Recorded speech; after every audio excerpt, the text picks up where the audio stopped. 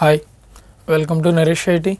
This is Kishore, and now I am going to discuss about destructors. Okay, in previous sessions we have discussed what is a constructor and how this one is working, and I have completed that. What is a default constructor, parameterized constructor, and copy constructor.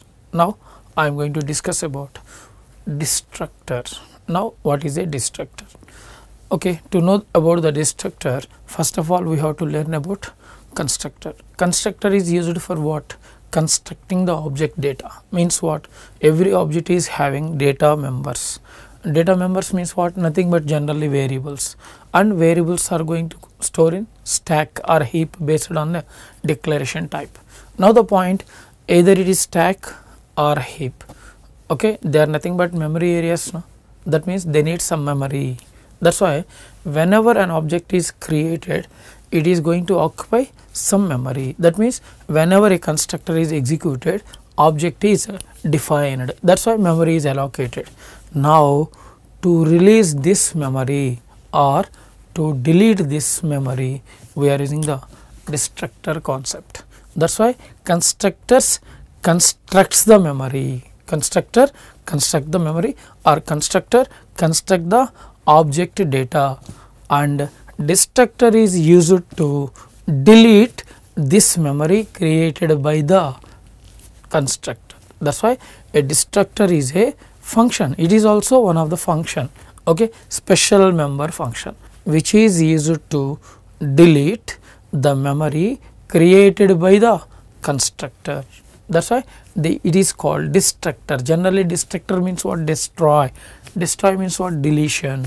That's why it is a good practice to use destructors in our program, because of it is automatically releasing the memory occupied by the constructor. Next, what are the rules for destructors? What are the rules for destructors? Now the first rule for destructor is, okay, the major rule for destructor is the destructor name should be equivalent to the class name. It is the first common rule. Already we have discussed it in constructor. The constructor name should be equivalent or similar to the class name, and here also the destructor name should be similar to the class name, okay, and followed by or preceded by tilde operator. Here the name should be similar to the class name preceded by tilde operator. Then only your compiler understands it is a destructor. For example, suppose class sample.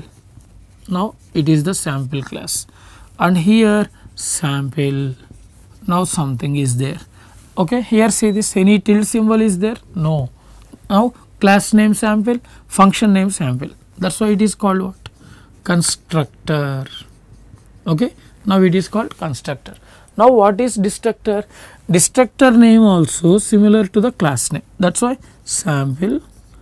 Okay, now it is looking to be a constructor, but I want to declare a destructor. That's why you should be preceded with a tilde operator. That's all. Now this one is called destructor. Okay, that's why the major difference between constructor and destructor is what? Constructor never contains the tilde operator, but every destructor should have to start with the tilde operator. It is the most major difference between constructor and destructor. Next, here another important rule. Okay, another important rule is what? It should be declared in public area. Already we have discussed constructor also declared in public area, and destructor also declared in public area, otherwise it is not invoked. Okay, that's why destructor should be declared in public area. It is the another rule. Next, another major important thing, constructor is having arguments. Constructor may or may not have the arguments. That's why here arguments are maybe or may not, optional, but here arguments never. It is the another important rule.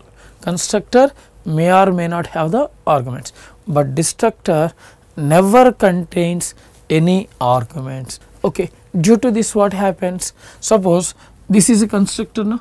Now can I send one argument? Okay, yes. In second constructor I can send 2 arguments, in third one 3 arguments, like this. That is why it is possible to define several constructors, which is called constructor overloading, For example, here only one argument I want to send, sample of A, another constructor sample of A comma B. Now watch it, here it is constructor with one argument, it is constructor with 2 arguments, but here the problem is destructor never contains the argument. That is why it is not possible to overload the destructors. Okay, it is another important rule. Now destructors never participate in overloading. Next, another important thing, as usual, constructor never contains a written data type or written value. As usual, destructor also never contains or never returns a written value.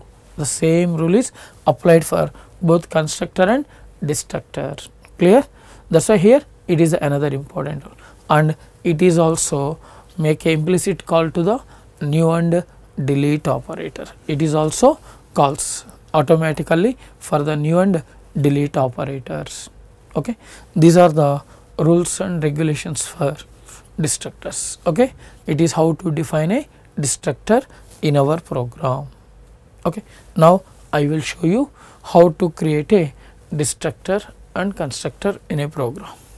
And here one more thing, they also not participated in inheritance. Okay, already constructors never participate in inheritance, and here also destructor never participate directly in inheritance, and they should not be called with the object name. Normal member functions are called with what? Object name followed by dot operator, and destructor never called with the object name followed by dot operator.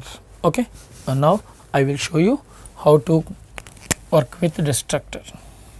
First, common header files, hash include iostream.h, next hash include conio.h, now class sample.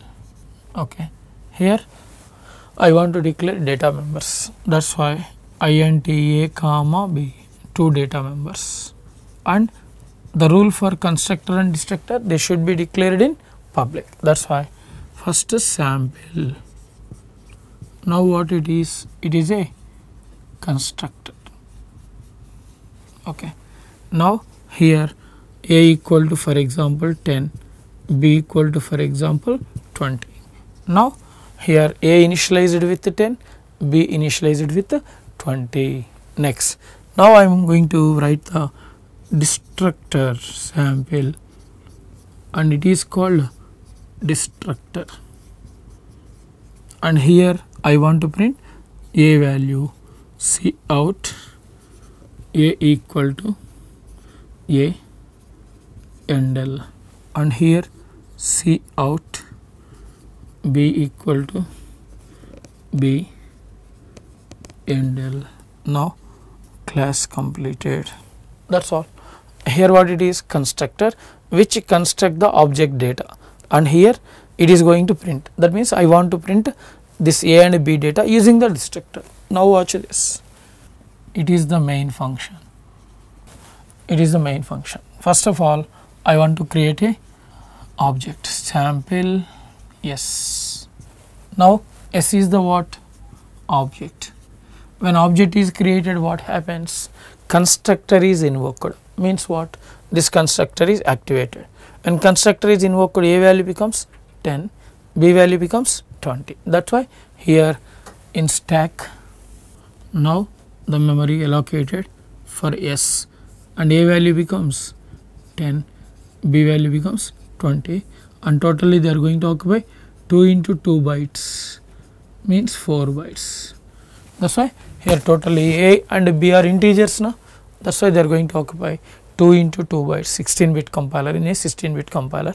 That is why it is going to take 4 bytes. Okay. Now when the object is created, automatically object data is initialized, which is called automatic initialization. Means without calling the function, without calling any function, the members are initialized, no? That's why it is called automatic initialization. Next, now the point is, okay, I want to erase this data, but here for erasing this data, okay, there is no special function. I want to use the destructor. Next, when the destructor is executed, when the object is deleted, that's why now the destructor is going to delete the object. Delete the object means what? A and B values are going to be deleted. How this one is possible means, here just close the bracket. Okay, everybody knows when a bracket is closed, what happens? The local variables are going to delete from memory. Here local variable means what? S, because of S is a object. Object meaning is what? It is a variable of type class. Okay, S is a object of type class. That's why S is what? Variable. That means what? Now it is declared inside the main function. When it is declared inside a function or block, what it is called? Local variable. Now when local variable lifetime or availability is what? Until that block is executed, means now the block is executed, now automatically this object is deleted. When it is deleted, okay, here what it is? Destructor. Destructor is having what code? A value, B value. Now it is going to show the data. Okay, that means what?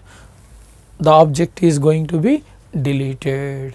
Okay, here the object values are going to be deleted. Before going to delete the data, it is going to print the A and B. That's why here it is better to use get ch here. Okay, now get ch. Now what happens when this bracket is closed? It is going to be executed. No? That's why first A value printed, later program stopped. That's why on the screen you are having A value 10, B value 20. Here watch it. Only object is created. When object is created, automatically constructor is executed. When object is deleted, means destructor working. That's why here there is no need of function callings. It is how the destructor is working. That's why constructor construct the object data and destructor destructs the object data, means it is especially designed to delete the memory allocated by the constructor, that means objects. That's why destructor is a special member function. Destructor is a special member function whose name is similar to the class name, preceded by tilde operator, and it is used to destroy the memory allocated by the constructor, means it is used to delete the object created by the constructors. It is how to work with the destructor in our programming. Okay, thank you for watching. In next session we are going for another examples. Thank you.